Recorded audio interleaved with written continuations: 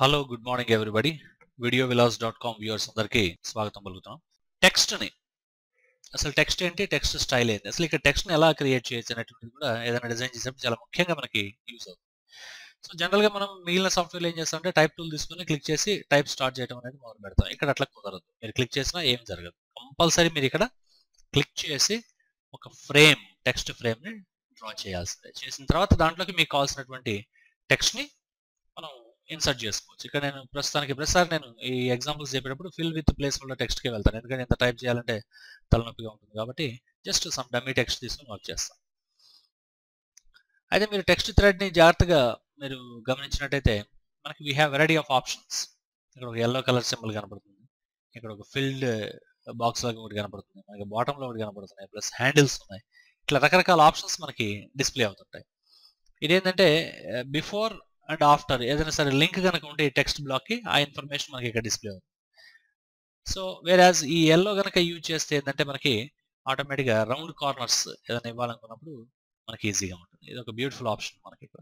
ఇది దీనికే కాదు, ఈవెన్ ఇమేజెస్ కూడా డిస్ప్లే అవుతుంది. జస్ట్ క్లిక్ చేయండి దాని మీద, ఆటోమేటిక్గా కార్నర్స్కి అటాచ్ అయిపోతుంది. ఎప్పుడైతే డ్రాగ్ చేస్తారో మీకు ఎంత కార్నర్ రేడియస్ కావాలనేది ఇవ్వచ్చు. ఇది ఒక బ్యూటిఫుల్ ఆప్షన్ మనకి. సో ఇంకొక టెక్స్ట్ బ్లాక్ మనం క్రియేట్ చేద్దాం. ఇది నెంబర్ 1, ఇది నెంబర్ 2 అనుకుందాం జస్ట్ రఫ్గా. ఇట్లా ఒక 2-3 టెక్స్ట్ బ్లాక్స్ చేసాం.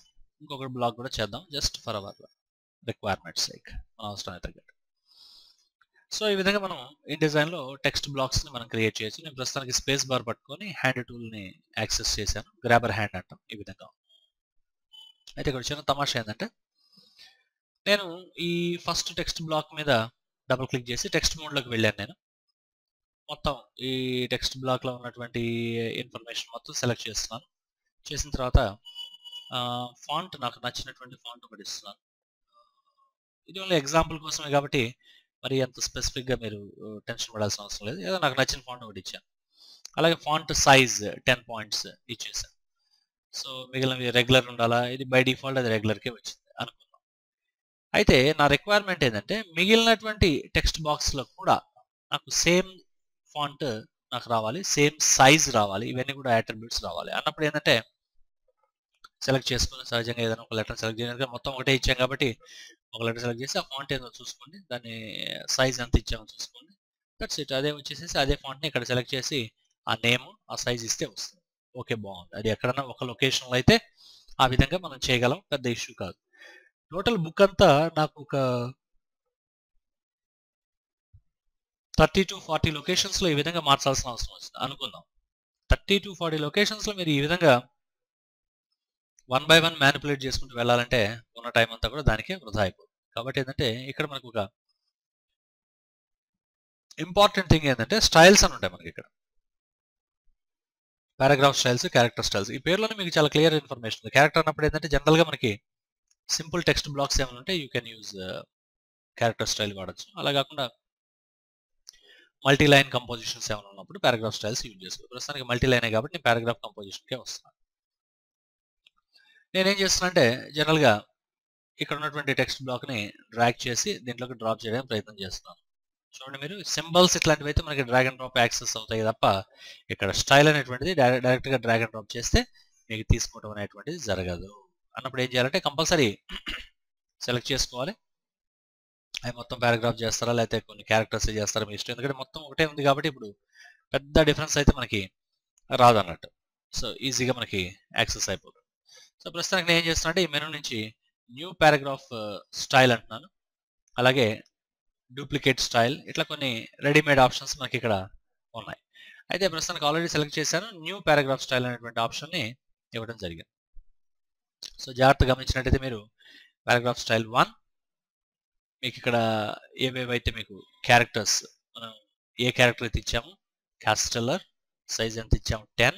ఇన్ కేస్ మీరు ఏదైనా కలర్స్ అట్లాంటివి కనుక మార్చుంటే క్యారెక్టర్ కలర్, ఇంకా చాలా ఆప్షన్స్ క్యారెక్టర్ సంబంధించినవి ఇవన్నీ కూడా రికార్డ్ అయి ఉంటాయి. ఇవి మీకు అడ్వాన్స్డ్ క్లాస్లో వీటి గురించి మాట్లాడడం జరుగుతుంది. ప్రస్తుతానికి ఓకే అంటున్నాను.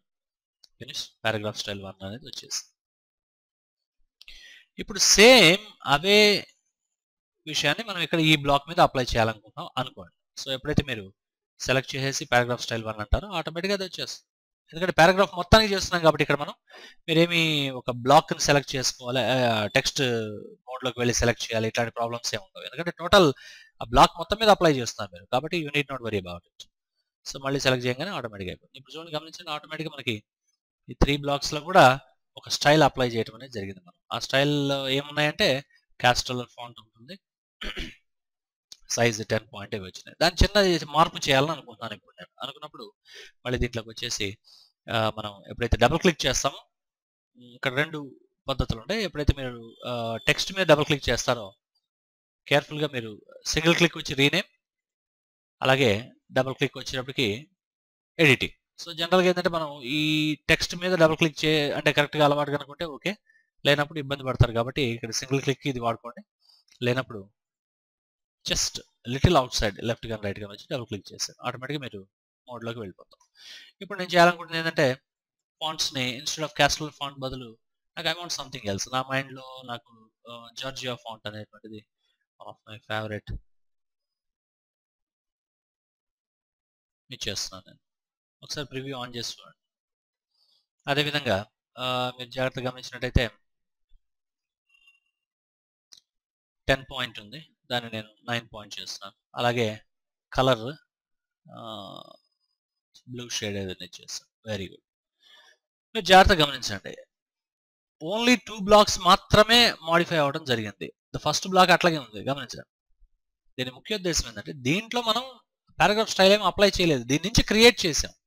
సో దీని మీద అప్లై చేయాలి. ఇంతకుముందు ఏముంది, బేసిక్ ఫార్మాట్లోనే ఉంది అది. దాని నుంచి క్రియేట్ చేయగానే ఇంకో దాంట్లో క్రియేట్ అయిపోయి వాటిని ఈ రెండింటికి అప్లై చేసాం. అదేవిధంగా ఇక్కడ కూడా అదే సేమ్ చేంజ్ రావాలనుకున్నప్పుడు మీరు ఆ బ్లాక్ని సెలెక్ట్ చేసి పారాగ్రాఫ్ స్టైల్ అప్లై చేసి ఇప్పుడు ఈ 3 కూడా పారాగ్రాఫ్ స్టైల్ 1కి అటాచ్ అయినాయి. కాబట్టి ఏమైనా సరే దీంట్లోకి వెళ్ళి మీరు మార్పు కనుక చేసినట్టయితే ఆటోమేటిక్గా ఈ 3 బ్లాక్స్ మీద అది జరుగుతుంది. దీనివల్ల మీకు అడ్వాంటేజ్ ఏంటంటే టైం సేవింగ్, కన్సిస్టెన్సీ, అన్నిట్లో కూడా ఒకే రకంగా అవుట్పుట్ రావాలి అనుకున్నప్పుడు ఇది ఒక ముఖ్య పద్ధతి. రెండోది టైం చాలా సేవ్ అయిపోతుంది, మీకు చక్కగా కావాల్సినంత టైం సేవ్ అవుతుంది. ఎందుకంటే ఒక 100 పేజీల్లో మీరు ఏదైనా మార్పు చేయాల్సి వచ్చినప్పుడు 100% ఇది చాలా యూస్ఫుల్గా ఉంటుంది. ఉదాహరణకి ఇక్కడ ఒక చిన్న విషయం నేను చెప్పగలను. మీకు టెలిఫోన్ డైరెక్టరీస్ ఇట్లాంటివి తీసుకున్నట్టయితే టెలిఫోన్ డైరెక్టరీలో మనకి జాగ్రత్తగా గమనిస్తే నేమ్స్, టెలిఫోన్ నెంబర్స్ ఇవన్నీ ఉంటాయి. వాటిలో అన్నిటికి కూడా పేర్లన్నిటికీ ఒక రకమైనటువంటి ఫాంట్ ఫార్మాట్ ఫాలో అవుతుంటారు, టెలిఫోన్ నెంబర్కి ఒక ఫాంట్ ఫార్మాట్ ఫాలో అవుతుంటారు. ఇంకా టెలిఫోన్ డైరెక్టరీ ఎంత సైజ్ ఉంటుందో మీకు తెలిసిందే. సో అట్లా మనం పేజ్ బై పేజ్ అన్నిటిని మార్చుకుంటూ రావాలంటే అయ్యే పని కాదు. అట్లాంటి టైంలో మనం స్టైల్స్ అనేవి యూజ్ చేస్తాం. ఈ స్టైల్స్ అనేవి మీరు ఇన్డిజైన్ మాత్రమే అనుకోకండి, ఎంఎస్ వర్డ్లో కూడా మనకి స్టైల్స్ ఉంటాయి. ప్రతి చోట కూడా మనకి స్టైల్స్ కామన్గా ఉంటూనే ఉంటాయి. సో వీటన్నిటిని యూజ్ చేసుకుంటూ మీరు వర్క్ చేయొచ్చు. సో ఈ విధంగా మనకి పారాగ్రాఫ్ స్టైల్, క్యారెక్టర్ స్టైల్ ఉంటుంది. అలాగే ముఖ్యంగా మనకి ఏదైనా టెక్స్ట్ని మనం ఇంపోర్ట్ చేసుకోవాల్సిన అవసరం వచ్చినప్పుడు, నేను ప్రస్తుతానికి డిలీట్ చేస్తున్నాను, టెక్స్ట్ ఇంపోర్ట్ చేసుకోవాల్సిన అవసరం వచ్చింది అనుకుందాం. So for example in this case నేను నోట్ ప్యాడ్ అప్లికేషన్ ఓపెన్ చేయబోతున్నాను. నోట్ ప్యాడ్ అని టైప్ చేశాను, జస్ట్ ప్రతి ఎంటర్ ప్రెస్ చేస్తాం, నోట్ ప్యాడ్ వచ్చింది. Very good. ఈ నోట్ ప్యాడ్లోకి కొంత టెక్స్ట్ని నేను టైప్ చేసి దాని తర్వాత ఇక్కడికి ఇంపోర్ట్ చేసుకుంటాను. ఇక్కడ డౌట్ వస్తుంది, మీరు అసలు ఎందుకు సార్ మనం ఇన్డిజైన్లోనే టైప్ చేయొచ్చు కదా, ఇక్కడ ఎందుకు టైప్ చేస్తున్నాను? ఇక్కడ ముఖ్య ఉద్దేశం ఏంటంటే నేను ప్రస్తుతం మీకు ఎక్స్ప్లెయిన్ చేస్తున్నాను కాబట్టి నాకు కొంత టెక్స్ట్ కావాలి కాబట్టి నేను టైప్ చేసుకున్నాను. యాక్చువల్గా ఇట్లా చేయం మనం. ఈ టెక్స్ట్ని వేరే వ్యక్తి వేరే చోట నుంచి కానీ లేకపోతే మీ కంపెనీలోనే వేరే బ్లాక్ నుంచి వాళ్ళు మ్యాటర్ తయారు చేసి మీకు పంపిస్తారు, దాన్ని మీరు మీ డిజైన్లో యూజ్ చేసుకుంటారు. అటువంటి సిచ్యువేషన్ గురించి నేను మాట్లాడుతున్నాను. కాబట్టి ఏంటంటే ఇక్కడ నేను టైప్ చేస్తున్నాను కాబట్టి అని అనుకోవాల్సిన అవసరం లేదు మీరు. సో ప్రస్తుతానికి వాట్ ఈజ్ నోట్ ప్యాడ్ అన్నా సింపుల్గా సెలెక్ట్ చేసి ఒకటి పేస్ట్ చేసాం. అలాగే how do I print note pad document అన్నాం. ఈ ప్రొసీజర్లో దాన్ని మనం కాపీ చేసుకుందాం, పేస్ట్ అన్నాను. Very good. సమ్ టెక్స్ట్ ఇట్లా మనం చేసాం. దీన్ని నేను ప్రస్తుతం సేవ్ చేస్తాను. File menu save. ఈ సేవింగ్ కూడా డెస్క్టాప్కే చేద్దాం. దానికి ఒక నేమ్ ఇస్తున్నాను, డమ్మీ టెక్స్ట్ ఫర్ ఇంపోర్ట్, ఏదో నేమ్ ఇచ్చేసేసి సేవ్ అంటున్నాను. ఓకే. ఇప్పుడు సేమ్ ఫైల్ని మనం ప్రస్తుతం ఇంపోర్ట్ చేసుకుందాం. ప్రస్తుతానికి ఈ ప్యాలెట్తో మనకి పని లేదు కాబట్టి అన్నెసరీ కన్ఫ్యూజన్ తీసేసాను. అలాగే రీసెట్ కావాలంటే రీసెట్ చేసుకోవచ్చు. రీసెట్ ఎసెన్షియల్స్ అంటే మన డిఫాల్ట్కి వచ్చేస్తుంది.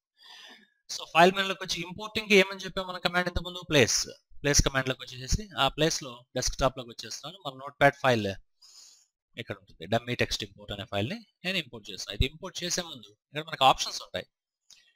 ఆల్రెడీ ఏదైనా ఎగ్జిస్టింగ్ థింగ్ మీద మీరు సెలక్షన్లో ఉంచి ఇక్కడికి వచ్చి మీరు import replace selected item on పెట్టారంటే అక్కడ ఆల్రెడీ ఏదైతే మీకు డాక్యుమెంట్లో ఉందో అది రీప్లేస్ అయిపోతుంది. అట్లా అక్కర్లేదన్నప్పుడు తీసేసేయండి. ప్రస్తుతానికి ఇది ఆన్లో ఉన్నా ఆఫ్లో ఉన్నా రెండు కూడా ఒకటే. ఎందుకంటే అసలు ఇక్కడ మనం ఏం కూడా చేయలేదు కాబట్టి పెద్ద డిఫరెన్స్ అయితే ఏం లేదు. కానీ అవసరం లేదు కాబట్టి తీసేస్తున్నాం. షో ఇంపోర్ట్ ఆప్షన్స్ అని ఉంటుంది. అంటే ఫైల్ ఇంపోర్ట్ చేసేటప్పుడు డైరెక్ట్గా ఇంపోర్ట్ చేయకుండా దాంట్లో ఏమైనా ఆప్షన్ సెట్టింగ్స్ ఏమైనా ఉంటే వాటిని మార్చుకోవాలనుకుంటున్నాను. అవి డిస్ప్లే చేస్తే మంచిది అన్నట్టుగా షో ఇంపోర్ట్ ఆప్షన్స్ ఆన్లో ఉంచేసి ఓకే అంటాను. ఎప్పుడైతే ఓకే అంటారో ఇంపోర్ట్ ఆప్షన్స్ ఆన్లో ఉంచినప్పుడు మాత్రమే మీకు డిస్ప్లే అవుతుంది. జాగ్రత్తగా గమనించండి. క్యారెక్టర్ సెట్ రకరకాల క్యారెక్టర్ సెట్స్ ఉంటాయి మనకి ఇక్కడ. మనం ఇందాక నోట్ ప్యాడ్లో మీరు సేవ్ చేసినప్పుడు కూడా ANSI మోడ్లోనే American national standards institute వారు డిఫైన్ చేసినటువంటి స్టాండర్డ్స్లోనే మనం సేవ్ చేసాం కాబట్టి ఇది యూజ్ చేస్తాం. కానీ వేరే వేరే లాంగ్వేజ్లోకి వెళ్ళినప్పుడు different other character encoding methods ఉంటాయి. వాటిని యూజ్ చేసుకోవాల్సిన అవసరం ఉంది. ప్లాట్ఫామ్ దేనికి యూజ్ చేస్తున్నారు? మ్యాకా లేకపోతే విండోస్? ప్రస్తుతానికి విండోస్ కాబట్టి అక్కడే యూజ్ చేస్తాం. Dictionary USA dictionary are some other వేరే డిక్షనరీస్ ఏమైనా ఉంటాయి. ఎందుకంటే spelling checking, grammar checking, proof reading ఇవన్నీ కూడా చాలా ఇంపార్టెంట్ ఉంటాయి. ప్రస్తుతానికి నేను యూఎస్ దాంట్లోనే ఉంచుతున్నాను. అలాగే ఎక్స్ట్రా క్యారేజ్ రిటర్న్స్ అంటాం. అంటే మీరు స్పేసెస్ కానీ అన్నెసరీ లైన్ స్పేసులు అలాగే పారాగ్రాఫ్ స్పేస్లు ఏమైనా ఇచ్చినట్టయితే remove at end of every line, end of every paragraph ఈ రెండు కూడా ఇవ్వచ్చు. ప్రస్తుతానికైతే మనం ఈ రెండింటిని యూజ్ చేయాల్సిన అవసరం లేదు. ఎందుకంటే ఎక్స్ట్రా స్పేసెస్ నేను నోట్ ప్యాడ్లో ఏమి కూడా ఇవ్వలేదు. అలాగే ఫార్మాటింగ్ ఏమైనా ఫార్మాటింగ్ ఆప్షన్స్ మీరు చేంజ్ చేయాలనుకున్నప్పుడు ఇవి యూజ్ అవుతాయి. నోట్ ప్యాడ్లో అసలు ఫార్మాటింగ్ ఏమి ఉండదు కాబట్టి అసలు దీని అవసరం పెద్ద ప్రస్తుతానికి మనకు లేదు. ఇది చెప్తాను ఎక్కడ యూజ్ అవుతుంది అనేది. Click okay. చూడండి ఎప్పుడైతే నేను ఓకే క్లిక్ చేశానో కర్సర్లోకి మనం ఏదైతే నోట్ ప్యాడ్లో టెక్స్ట్ క్రియేట్ చేసామో అది లోడ్ అయిపోయింది. దీన్ని మనం నచ్చిన చోట డైరెక్ట్గా ఇట్లా సింగిల్ క్లిక్ చేయడం ద్వారా ఆటోమేటిక్గా టెక్స్ట్ థ్రెడ్లోకి అది వచ్చేస్తుంది. ఇది ఒక పద్ధతి. లేదంటే ఫైల్ మెను ప్లేస్ ఆ ఫైల్ని తీసుకొని ప్రస్తుతానికి ఇంపోర్ట్ ఆప్షన్స్ అవసరం లేదు, ఓపెన్ ఉంటాను. క్లిక్ అండ్ డ్రాగ్ మీకు నచ్చిన చోట మీరు క్లిక్ చేసి ఈ విధంగా డ్రాగ్ కూడా చేయొచ్చు. రెండు పద్ధతులు ఉన్నాయి. జస్ట్ డైరెక్ట్గా క్లిక్ చేయొచ్చు లేదా క్లిక్ అండ్ డ్రాగ్ కూడా చేయొచ్చు. సో ఒకసారి ఎప్పుడైతే చేస్తారో ఆటోమేటిక్గా మీకు టెక్స్ట్ ఈ విధంగా క్రియేట్ అవుతుంది. కరెక్ట్గానే ఆ బ్లాక్ని అడ్జస్ట్ చేసాం. ఒకసారి మనం ఫైల్ మెను ప్లేస్లోకి వచ్చేసి కొంతవరకు ఇట్లా డ్రాగ్ చేశాను. సో ఆటోమేటిక్గా మీకు ఆ red colour indicator plus sign వచ్చిందంటే మొత్తం టెక్స్ట్ కూడా ఆ బాక్స్లో ఫిట్ అవ్వట్లేదని ఉద్దేశం అనమాట. ఆ సిచ్యువేషన్లో మీరు ఇక్కడ రెండు పద్ధతులు ఉన్నాయి. ఉదాహరణకి ఆల్రెడీ డిజైన్ మొత్తం ఇక్కడ ఆక్యుపై అయిపోయింది, ఇంకా దీన్ని స్కేల్ చేసే అవకాశమే లేదనుకుందాం మనకి అన్నప్పుడు ఒక పద్ధతి ఉంటుంది. లేదు అసలు ఆల్రెడీ ఇట్లా ఎంటీ స్పేస్ ఉంది అనుకోండి, హ్యాపీగా మీరు ఇట్లా క్లిక్ చేసి డ్రాగ్ చేస్తే సెట్ అయిపోతుంది. దాంట్లో అసలు పెద్ద ఇష్యూనే లేదు, అయిపోయింది. అట్లా లేదు. కానీ నా ప్రస్తుత పరిస్థితి ఎట్లుందంటే దీని చుట్టూ ఆల్రెడీ డిజైన్ అంతా ఉంది, కింద కూడా డిజైన్ ఉంది, అసలు దీన్ని ఎక్స్టెండ్ చేసే అవకాశమే లేదు మనకి అన్నప్పుడు ఈ రెడ్ కలర్ మార్కర్ మీద క్లిక్ చేస్తే ఆటోమేటిక్గా రిమైనింగ్ టెక్స్ట్ ఏదైతే ఉంటుందో అది మీ కర్సర్లోకి లోడ్ అవుతుంది. దాన్ని వేరే చోటికి వెళ్ళి మీరు పేస్ట్ చేయొచ్చు. సో ఆటోమేటిక్గా మీరు ఎప్పుడైతే జాగ్రత్తగా గమనిస్తారో ఈ రెండు కూడా మీకు లింక్ అయి ఉన్నాయి. ఇప్పుడు జాగ్రత్తగా చూస్తే మీకు ఇక్కడ ఒక చిన్న స్మాల్ ట్రయాంగిల్ సింబల్ కనపడుతుంది. అలాగే ఇక్కడ కూడా ఒక ట్రయాంగిల్ సింబల్ కనపడుతుంది. అంటే ఇది స్టార్ట్ బ్లాక్ అని మీరు అర్థం చేసుకోవాలి. ఇక్కడ ఈ ఎండ్ ఎంటీగా ఉంది కాబట్టి ఇది ఎండ్ బ్లాక్ అని అర్థం చేసుకోవాలి. మధ్యలో ఈ రెండు కూడా లింక్ అయినట్టుగా మనకు తెలుస్తుంది. సో ఇవన్నీ కూడా మనం ఒకసారి మనకి ఇక్కడ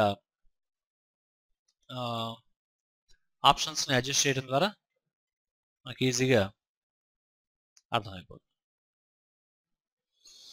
సో ఈ విధంగా మీకు నచ్చినట్టుగా మీరు టెక్స్ట్ని వేరే వేరే అప్లికేషన్స్ నుంచి ఇంపోర్ట్ చేసుకుని ఇక్కడ వర్క్ చేసే ఫెసిలిటీ అయితే ఉంది. అయితే ఇంకొక పద్ధతి, ఇప్పుడు నోట్ ప్యాడ్ చూసాం. ఫర్ ఎగ్జాంపుల్ వర్డ్ ప్యాడ్ అనేటువంటి మనకి అప్లికేషన్ ఉంటుంది. ఈ వర్డ్ ప్యాడ్లో మనకి టెక్స్ట్ చక్కగా, ఇది ఒక free documentation software, MS word లాంటిదే మీకు తెలిసిందే. నేను ప్రస్తుతానికి ఏం చేస్తున్నా the quick brown pox jumps over the lazy dog. ప్రతి చోట నేను జనరల్గా టైప్ చేసే టెక్స్ట్ ఇదే. దీనికి ఏం చేస్తున్నా అంటే క్విక్ అనేటువంటి దానికి బోల్డ్ ఇస్తున్నాను, బ్రౌన్ అనే దానికి మనకు నచ్చినటువంటి ఒక కలర్ని కూడా ఇచ్చేద్దాం, జంప్స్ ఓవర్ ద అనే దానికి సైజ్ నేను 14 ఇచ్చేస్తున్నాను. ఇవన్నీ చేసిన తర్వాత సేవ్ అంటున్నాను డాక్యుమెంట్ని. డెస్క్టాప్లోకి సేవ్ చేద్దాం. అయితే మీరు ఎప్పుడైతే ఎంఎస్ వర్డ్ కానీ వర్డ్ ప్యాడ్ ఈ కైండ్ ఆఫ్ అప్లికేషన్స్లోకి వస్తారో మీకు ఫార్మాట్స్ కొంచెం ఎక్కువగా ఉంటాయి. అదే మీకు నోట్ ప్యాడ్లో చూసినట్టయితే ప్లెయిన్ టెక్స్ట్, సింపుల్ టెక్స్ట్లోనే అది అంటే ఫార్మాట్స్ లేకుండా సేవ్ చేస్తుంది కాబట్టి, ప్లెయిన్ టెక్స్ట్ సేవ్ చేస్తుంది కాబట్టి అంతవరకు మీకు డిస్ప్లే ఉంటుంది. కానీ సహజంగా మీరు వర్డ్ ప్యాడ్ లాంటి అప్లికేషన్స్లోకి వచ్చినప్పుడు రకరకాల ఆప్షన్స్ ఉంటాయి. మీకు ప్యూర్ నార్మల్ టెక్స్ట్ లాగా కావాలా, లేకపోతే రిచ్ టెక్స్ట్ కావాలా. ఇక్కడ మనకి రిచ్ టెక్స్ట్ అంటే మీరు చూసే ఫార్మాట్స్ ఏవైతే ఉన్నాయో, కలర్స్ ఇవన్నీ కూడా స్టోర్ అవుతాయి. వాటిని మళ్ళీ యాజ్ ఇట్ ఈస్ అక్కడ యూజ్ చేసుకోవచ్చు. సేవ్ అనేసాను. రిచ్ టెక్స్ట్ మోడ్లోనే మనం డాక్యుమెంట్ని సేవ్ చేయడం అనేది జరిగింది. ఒక ప్రస్తుతానికి నేను క్లోజ్ చేస్తున్నాను. మళ్ళీ మనం జనరల్గా file menu, place, డెస్క్టాప్లో rich text document మనకి చాలా క్లియర్గా ఉంది. ఈవెన్ ఐకాన్ చూసినా సరే మీకు చాలా క్లియర్గా అర్థమైపోతుంది. ప్రస్తుతానికి రిచ్ టెక్స్ట్ యూజ్ చేస్తూ షో ఇంపోర్ట్ ఆప్షన్స్ అని ఓపెన్ అన్నాను. ఇప్పుడు జాగ్రత్తగా గమనిస్తే కొంచెం ఆప్షన్స్ ఎక్కువ వచ్చినాయి చూడండి. ఎందుకంటే రిచ్ టెక్స్ట్ అన్నప్పుడు మనం ఎంఎస్ వర్డ్ నుంచి కూడా తెస్తుంటాం, ఒక్కోసారి వర్డ్ ప్యాడ్ నుంచి రావాలని రూల్ ఏం లేదు. ఉన్నప్పుడు చాలా ఆప్షన్స్ ఉంటాయి మనకి అక్కడ. ఏది మనకి టేబుల్ ఆఫ్ కాంటెంట్స్ తేవచ్చు, foot note and end note ఉంటాయి, అక్కడ మనకి ఇండెక్సింగ్ ఉంటుంది, కొటేషన్ మార్క్స్, టైపోగ్రాఫర్ కోడ్స్ అంటే అవి ఏవైనా కావచ్చు, అది అపాస్ట్రఫీస్ కానీ లేదా కొటేషన్ మార్క్స్ ఇట్లాంటివి ఏమైనా స్టైల్స్ మనం వాడి ఉంటే అవి యాజ్ ఇట్ ఈస్ రావాలంటే కొన్ని ఆప్షన్స్ ఉంటాయి. ఫార్మాటింగ్ రిలేటెడ్ ఆప్షన్స్ ఇక్కడ చాలా ఉన్నాయి మనకి. ఇట్లా మనకి రకరకాల ఆప్షన్స్ వస్తాయి. సో ఫైల్ మెనూలోకి వచ్చేసి ఎప్పుడైతే మనం ప్లేస్ అంటామో, మనం ఆర్టీఎఫ్ డాక్యుమెంట్ తీసుకొని ఇంపోర్ట్ ఆప్షన్ ప్రస్తుతానికి టెంపరీగా ఆఫ్ చేసి ఓపెన్ అన్నాను. ఎప్పుడైతే నేను ఇన్సర్ట్ చేస్తాను, జాగ్రత్తగా గమనించండి మీరు, పర్ఫెక్ట్ అక్కడ ఏదైతే మనం అప్లై చేసామో అవి యాజ్ ఇట్ ఈజ్ ఎటువంటి చేంజ్ లేకుండా వచ్చింది. ఇదే నేను ఫైల్ మెనూలోకి వచ్చేసి ప్లేస్ అనేసి ఆ డాక్యుమెంట్ తీసుకొని ఇంపోర్ట్ ఆప్షన్స్లోకి వచ్చేసాను. నేను వచ్చిన తర్వాత మనం ఇక్కడ జాగ్రత్తగా గమనించినట్టయితే remove styles and format from the text tables అన్నాం. సో ఆటోమేటిక్గా ఓకే అని ఎప్పుడైతే తీసుకుంటామో, జాగ్రత్తగా గమనించండి, ఫార్మాట్స్ మొత్తం డిలీట్ అయిపోయింది. ఏవి కూడా లేవు. నేను ఇచ్చిన కలర్ లేదు, బోల్డ్ లేదు, ఇవేవి లేవు. అంటే ఒక్కొక్కసారి మనం విత్ ఫార్మాట్స్ అంటే ఆల్రెడీ మనకు వచ్చేటువంటి టెక్స్ట్ విత్ ఫార్మాట్ వచ్చేసింది, మన రిక్వైర్మెంట్ ఏంటంటే దాన్ని యాజ్ ఇట్ ఈస్గా డిస్ప్లే చేయాలనుకుంటున్నాం అన్నప్పుడు ఒక పద్ధతి ఉంటుంది. లేదు, వచ్చిన టెక్స్ట్ ఏ ఫార్మాట్లో ఉన్నా సరే మొత్తం తీసేసి మీకు నచ్చిన ఫార్మాట్ లేదా మీరు ఫాలో అవుతున్న ఫార్మాట్ ఏదైతే ఉందో మీ బుక్లో దాన్ని అప్లై చేయాలనుకున్నప్పుడు ఒక పద్ధతి. సో ఈ రెండిట్లో మనకి ఏది కరెక్ట్ అనేది ఆ పర్టికులర్ అసైన్మెంట్ని బేస్ చేసుకుని ఉంటుంది, లేదా ప్రాజెక్ట్ని బేస్ చేసుకుని ఉంటుంది. కాబట్టి ముందుగానే దాని గురించి నిర్ధారించాల్సిన అవసరం అయితే ఏం లేదు. ఈ విధంగా టెక్స్ట్ మనం వేరే వేరే లొకేషన్స్ నుంచి ఇంపోర్ట్ చేసుకొని వర్క్ చేయొచ్చు.